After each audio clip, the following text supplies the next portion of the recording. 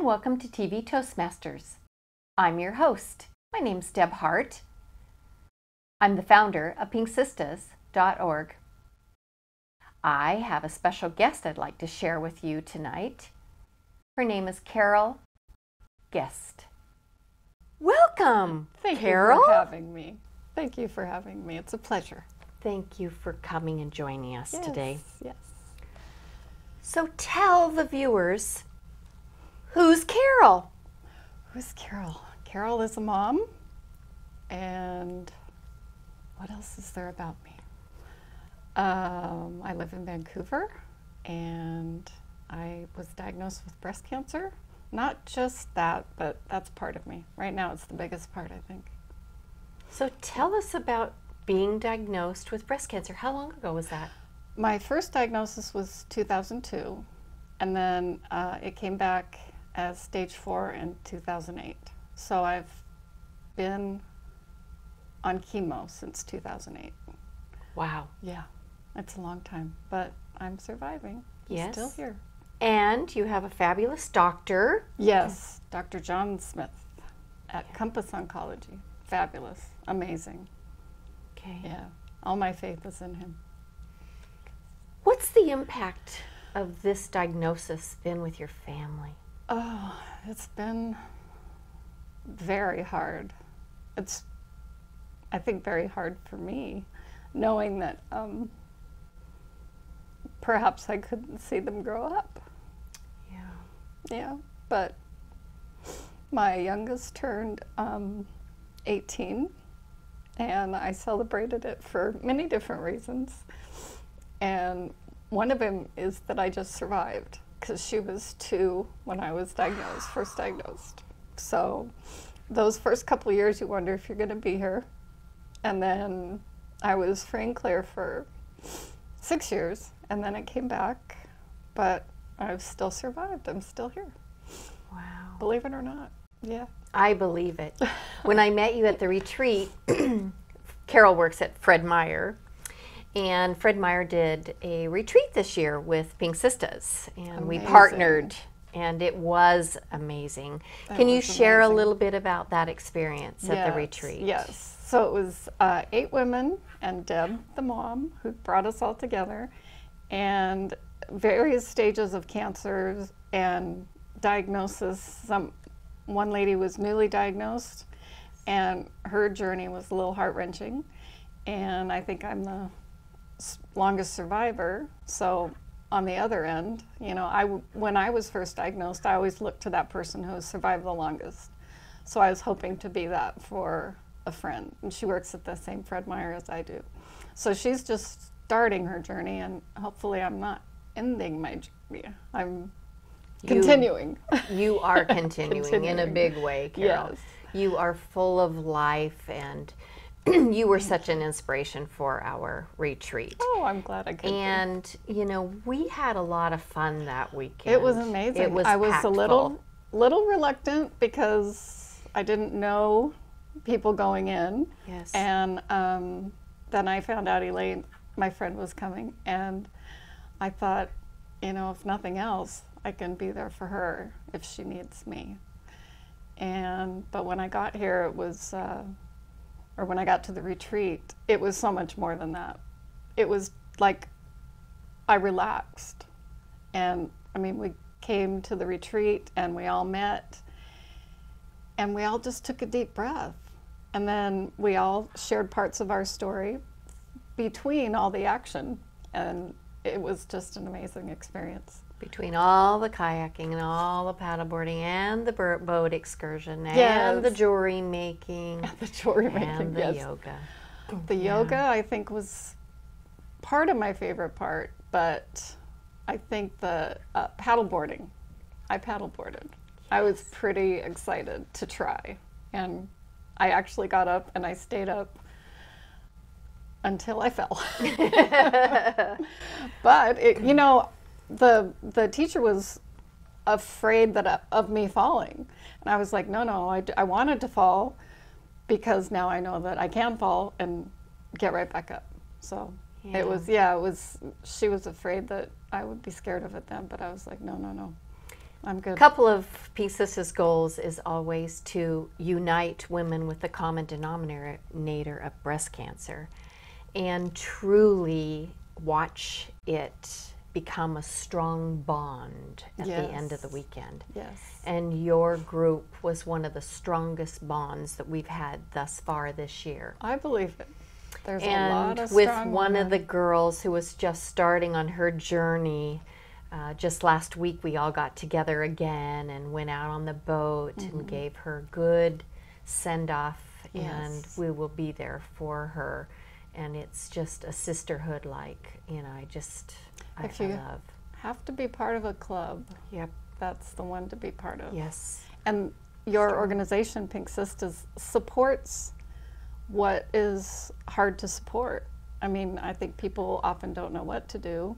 Right. And to have an organization like yours that will support knowing what we are going through and will start going through that meant the world to me, because it let us think without worrying about having to cook dinner. It let us rest.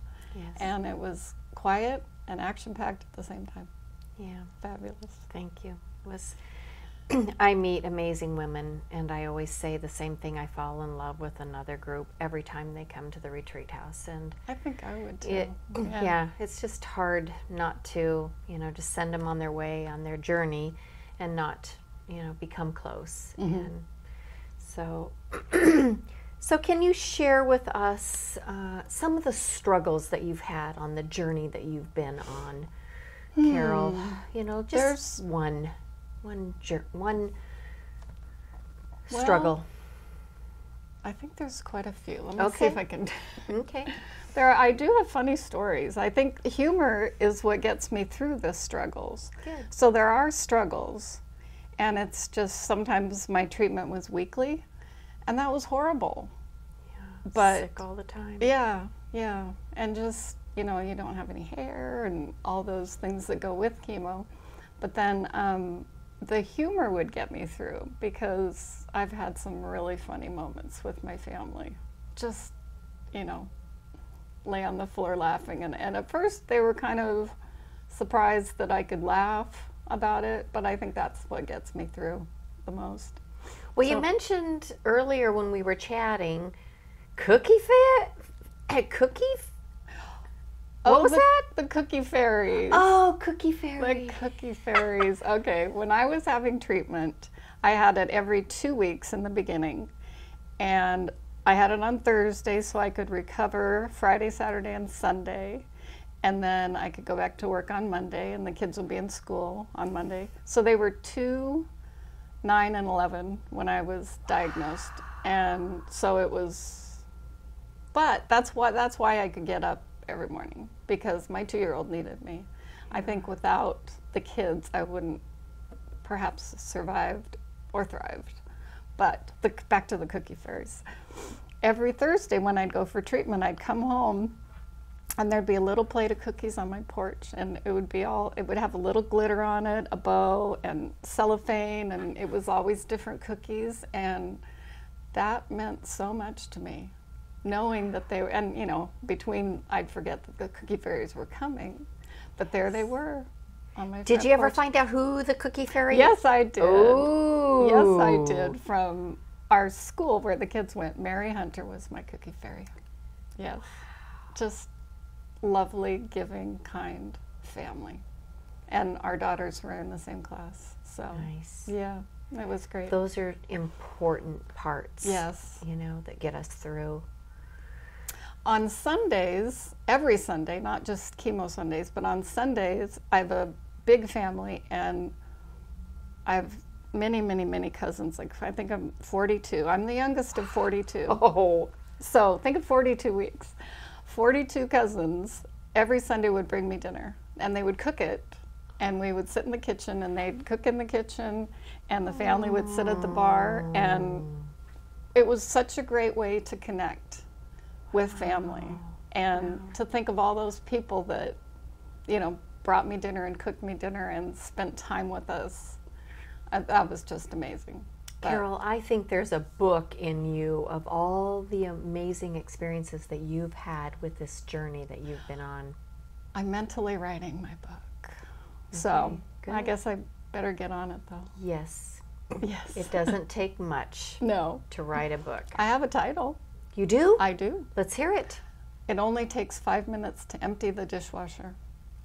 That was my least favorite thing to do in the universe. Yes. And I thought, well, I'm going to time it and really see how long it takes. Because if I can do this every other day, you know, how long does it really take? Because it felt like it took 45 minutes. So I timed it, 5 minutes. So from now on, every time I empty the dishwasher, I think, well, that's only 5 minutes. So that's the name of my book. I love it. Meaning, don't think about the little things, and don't waste your time on the little things. Yeah. You know, there's more to life than emptying the dishwasher. Yes. Because it only takes 5 minutes. So that's the title. I like it. Yes. I like it. Yes. Well, tell us, with the journey that you've been on, do you have any goals that you've set?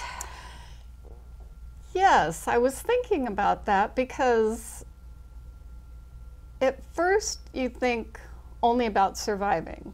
At first you think only about tomorrow. But you're surviving, you're not living. And so that is one of my goals, is to live. Nice. Survive, but live. Yes. Not just, and then also to read more biographies. So that's 2. Yes. Do you have any other goals? I'd love to just have more family time. Nice. So my daughter is going to college. My other daughter lives in Seattle. My son is home, but it'd be nice to have us all together more often. More often. Yeah. I think all moms that I talk to always say that they yearn for the time that they have with the children, because as they fly out of the nest, they have other interests. Too fast. It does. And then they're their own little human beings. Yes. But my youngest is off to college, so I'm so glad I got this far. Yeah. So what's left this summer for you to do in a fun way? I mean, do you have something planned? Well, this weekend I'm taking my daughter to orientation.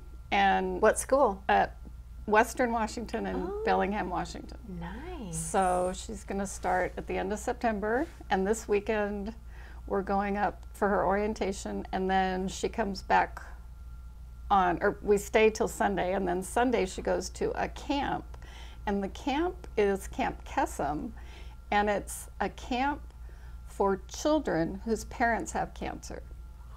And it started out maybe 2 or 3 chapters, just, a couple people started it at colleges. And then now it has grown, and there's 1 in every state, sometimes 2.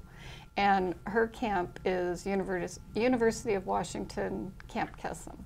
And she started as a camper, and now she's a counselor in training for the 2nd year. And next year she wants to be a counselor. And she told me that that's the one place where she's surrounded with like-minded people. To be there, your parent has to have cancer, and so all these kids, some parents have passed away, some are just beginning, but it's most of the counselors and the counselors in training also had a parent with cancer. So everybody knows the journey, everybody knows the struggles and the joy and laughter, but that is an amazing experience for her, and she did not want to go. She did not want to go, but I heard we really have to make her go, so I made her go, and she came back changed. Nice. Yeah. That's a beautiful story. Thank you for sharing it. Yes. So, Carol, I just want to thank you so much for coming on to our show today and sharing your story, and also sharing with the viewers about your experience at Pink Sista's free retreat for a weekend getaway on the Columbia River. Thank you. An amazing experience. It gives you a foundation. Even though I've had this cancer for a while, it gives you a foundation to find a little bit of a purpose, to know that you can help other people, but you can also be helped. So it was a fabulous experience. Thank you. Thank you so much. Thank you so much for viewing our program. My guest was Carol Guest. I'm Deb Hart, your host for TV Toastmasters. I belong to the Gresham Toastmasters Club, and if you're looking for a club, come join us. We meet on Wednesdays in Gresham at 6:30 a.m. Bye-bye for now.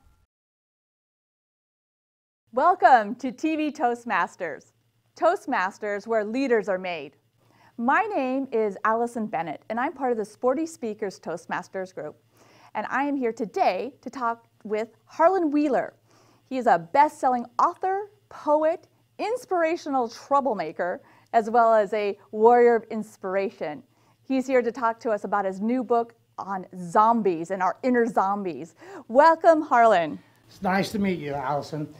My new book is called Quantum Change, A Zombie Guide to Self-Help.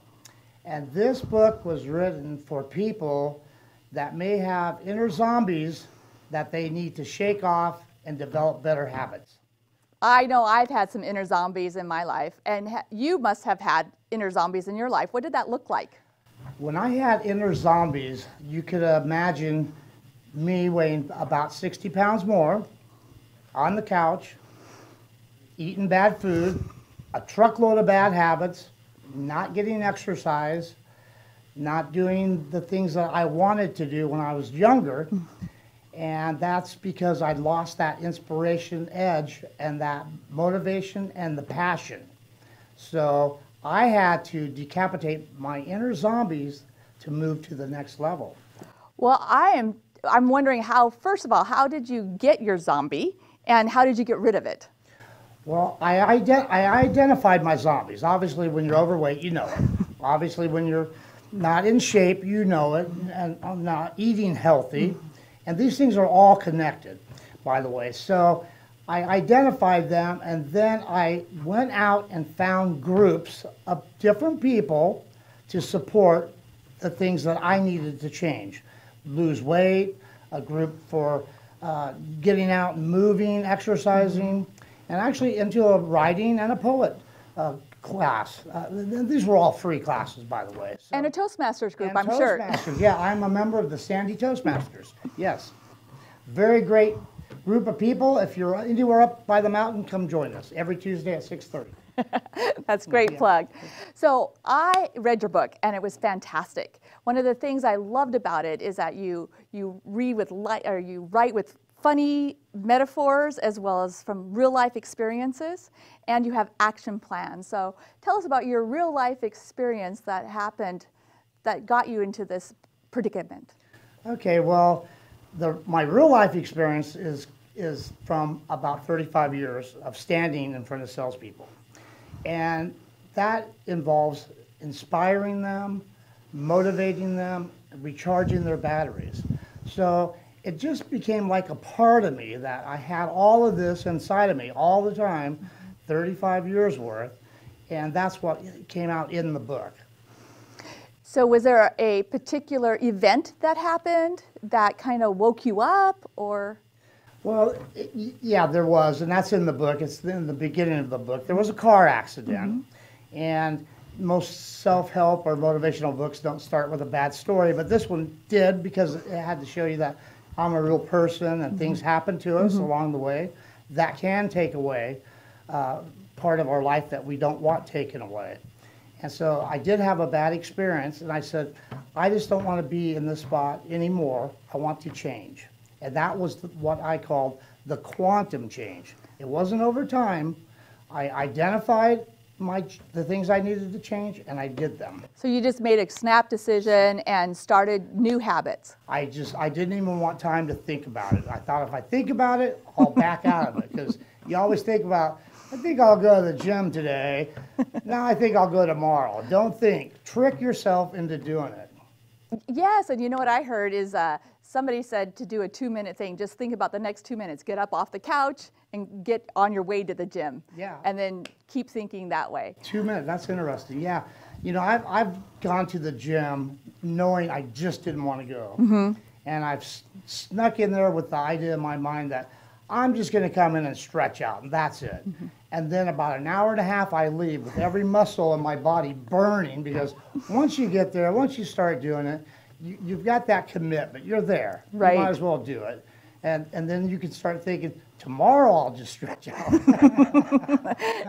And then it becomes a habit, Yeah, just yeah. a simple, easy. Simple habit, yeah. And Love it doesn't take that long to develop habits. They say it takes anywhere from 7 to 14 days. So if you have bad habits, what you want to do is identify those, and then replace them with good habits. If you're sitting on the couch all day, eating fried chicken or something, and you want to run a race, you want to do a marathon or 5K or something, you have to get up and go do it. And so as you develop a new habit, you're automatically getting rid of the bad habit. Because if you sit there and eat that chicken again, it's going to hit you in the gut when you're out trying to run. And then you become a zombie. Then you become a zombie, that's right. Well, tell us more about zombies. Are there zombies in our life? And if there are, how do we identify them? There are a number of zombies, and I identify them in the book. There are walkers, there are crawlers, there are all types of zombies, and some people are infected and they don't even know it. So when you're talking about zombies, do they look like Walking Dead zombies, like pieces of their face are falling apart? Or They look like people at the mall, and they look like people at Fred Meyer's. No, but I've had people say, gosh, I went to the store and everybody's just looking at their cell phone. They seem dead or something. But the zombie obviously is a metaphor for anything bad in your life. Okay. If you're lacking any kind of desire that you might have not wanted to lose, if you're lacking that could be an infection from a zombie. And people can be infected, not know it, and they can rub that off on you. So is that just being around people who are zombie-ish and picking up on their habits, or how else are... I have read just tons of self-help, inspirational books throughout the year from all the greats. And all of them say the same thing, that what happens when you try to correct yourself, you may have to lose a bunch of your friends because they want you in that same comfortable space that they know you in. They don't want you outside of that space. So, once you identify it, then you can make the decision, how much time do I want to spend with that zombie? Maybe you might want to cut the hours down, because it will infect you. It will. So what I hear is, as you change, other people change the way they relate to you. And if you find that you're changing and losing some friends, it's not necessarily a bad thing. It might actually be a good thing. Is that right? Yeah, it always is a good thing, I would say. Because if your friends have two choices when you're changing. They have a choice to root you on, good job, I want to see you succeed, or I liked you better when you did this. So which one is a true friend? The one that roots you on, like that one that wants to see you succeed. And why wouldn't your friend want you to succeed in anything you do? That's the kind of friends you need. Exactly. Right. One of the things I love about your book is that you have action plans. And I like pragmatic, I like steps. Can you tell us about some of your action plans? Yes, I wanted this book to be a book that you don't read and throw on the bookshelf. This book, I wanted it to set up by your desk, your computer, something that there's 3 or 4 different action plans throughout the book, so that you are participating with the book, because you're identifying what changes you want to do. And one of the most important things I've ever found when changing anything is to put it on paper. And there's been a lot of studies on this. People who write their goals out on paper tend to get there a lot better than people who just keep it in their mind, because that's like a dream. But on paper, it becomes a goal, and then a goal always has a deadline. So this book has the action plan, so it ties it all together. I love that. And I know that some people like to type things out. I know I like to actually do the physical writing, but that's my generation, I suppose. It is easier to type, especially if you have autocorrect. Yes, autocorrect. I think I'm forgetting how to write, but that puts it in the book, and then you could always look at it. So you might want to write your goals on some other kind of diary or something like that. So. One of the stories you have in your book is as you have decapitated your zombie, you started changing the way that you behaved with your employees. And you have a story about Jimmy. Can you give us in a nutshell what that's like? Yeah, in a nutshell, Jimmy was a young kid that came from a very rough life, living on the streets of New Orleans. A friend of mine kind of adopted him from the age of 16 to 18, but he had a bad life, and when he turned 18, he was turned over to me. And I had the sales company, and I trained him in sales. Everybody fell in love with him. He was a wonderful kid, a lot of talent, and he became one of the best salespeople for about 3 years. And then what happened? Real quick. Then the zombies got him. Oh no. Yeah, and he went downhill. And how did you get him out of zombie land? You know, it's like Humpty Dumpty. You can't put somebody back together again, Right. but it was real interesting because we tried everything. Right. Nothing worked. I actually narrated this into a camera. I hid across from his apartment in the bushes with my camera, knowing that he'd come out at a certain time to go to our meeting. And I took 5 $100 bills and crumpled them up on his porch. When he came out and saw the crumpled bills and started unfolding them, he went crazy. This is his lucky day. And that's great. And I think our reader or our watchers should read the book so they can find out how he really turned around. Yeah, when he showed up at the meeting, he was all gung-ho. I love it. Yeah, and that changed his whole, he had gone all the way downhill, and that day he said, this is my lucky day. And he changed, quantumly, he changed that day. Now the $500 seems like a lot of money, and you don't have to do that, but Jimmy worked for our company and made our company a lot of money. That's great. Yeah. You're such an inspiration. And before we wrap up here in just a second, I want to have you say a little bit about your Facebook page, just like 2 seconds. Okay, I have on Facebook, I have the Warrior of Inspiration, and that page, every single day, 5 days a week, I write an inspirational quote, and I marry it to a beautiful poster, picture, photograph, something, and I put it on there, so if you like the page, you'll get that little motivation. Well, this has been fantastic. I'm so glad you're here. Thank you, everybody, for watching our segment, and kill your inner zombies.